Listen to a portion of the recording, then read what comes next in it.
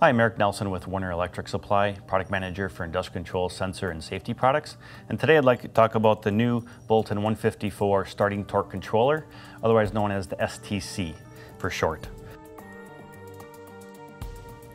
The Starting Torque Controller was developed to help reduce downtime by reducing wear and tear on motors and their attached loads, such as belts. For example, if a motor is attached to a motor through a belt, when the motor starts, the belt might slip, which is basically shortening the life of the belt because there's slippage.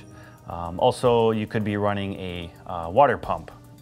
When you have an across-the-line starter and you apply power, you could have water hammer in the piping when it's initially starting.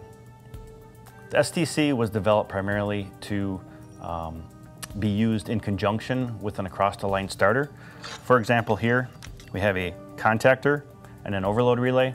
This is a typical starter. The STC is typically used to be used in series or in conjunction with an existing starter for retrofit type of applications.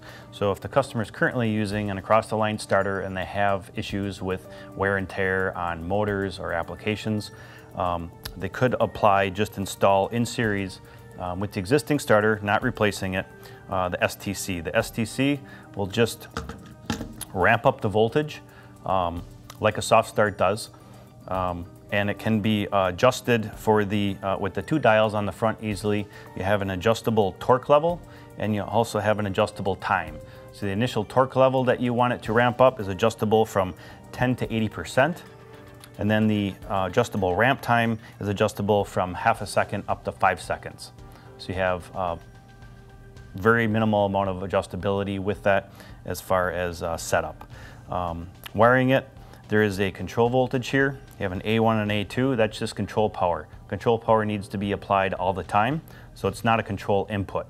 If you apply power to this all the time, when you have your three-phase coming out of the starter into the soft starter, the STC, immediately when it sees power, it's going to ramp that voltage on the output to the motor.